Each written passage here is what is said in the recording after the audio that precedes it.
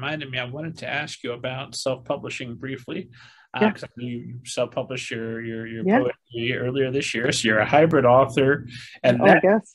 that temptation there, knowing that you could just do that and reach, if publishers are making you pull your hair out with delays or anything else, you could just publish whatever the next book you want to publish is. Does that become a temptation for you, or is the experience? Not for me. Not for me. No. So, so the poetry book that I published, it's a chapbook, so it's very small, and I never sent it out. It wasn't something that I sent out to editors. I didn't try to get it published traditionally. It was something that I um, took a lot of poems from when I was younger, um, and ones that I've written more recently, collected them, so that it was something cohesive. And then I just wanted to hold it in my hand and give it to people, my family and my friends. Um, I worked on it with an artist friend of mine whose name is Robin Arts, and she designed the cover and she designed the book, and it's beautiful. She's someone I've known since I'm in my 20s, and like the opportunity to kind of like create this thing with her was just like a dream come true. So I didn't really go into it with the idea that like I'm going to sell 1,000, a million copies of my poetry. Like I didn't even care. I did a very small print run. I hope people buy it. They can order it direct from the printer, or like I said, I'm going to put a buy button on my website. I think that like at this point, all the people who I wanted to have it, which are like my friends and my family. That's really what I did it for. So I don't really have any temptation to, self-publish anything else, because unless it were another poetry collection similar to that, because like my fiction, like I want it to reach a wide audience, and I want it to be nice to make a couple of dollars, I mean, that's not why I do it, obviously, but like I want it to reach a wide audience. And I don't have the wherewithal to do all the things that one needs to do as self-publishing. It's a big job, right? It's like the job of a whole publisher. Like you're doing all that, the promotion and the marketing, and like all of that.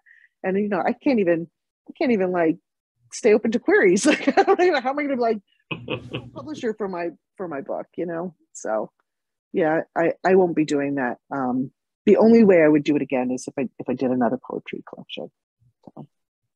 Well, I assume that changes your perspective a bit on people who have maybe previously self-published or now want to bring a new project to you to traditionally publish. And are you seeing that change with your fellow agents and other agents as well? I think that like from the very beginning of like I don't think that's changed for me. Like what I've seen, it hasn't changed since I became an agent. Is that there are people who self-publish, and either they're successful at it or they're not successful at it. And then they decide they want to traditionally publish, and that's fine. I don't care if someone's self-published. The I don't think it's like a positive. I don't think it's a negative. The only way that it's a positive, they've sold 20,000 copies. You know what I mean? Like if their numbers in self-publishing are great, then it's a positive. Otherwise, it's just kind of a non-issue. It just doesn't matter, because it just doesn't matter. It doesn't take anything away. I certainly, and I think a lot of agents would agree with me, if something is self-published and doesn't do well, like you don't sell a lot of copies, don't bring it to me, right? Because I can't sell that in traditional publishing, because the first question they would be like, well, how did it do when they tried to self-publish it? It's like, well, it didn't do so well. And I think a lot of people who are self-publishing think that, like, well, with the right publisher, it would do well. It's like, well, but you kind of shot your shot. So that always kind of makes me sad, because it's like, wish you would have just come straight to me, and then like we could have worked on it, or we could have like maybe, kicked it up a level and then given it a try, I don't know. But I work in traditional public. I work in traditional publishing, so I'm not like the best person to ask about self-publishing, even though I did that as an author. But for authors who have self-published, who are listening to us, who thought, Mhm. Linda Epstein, she feels my pain.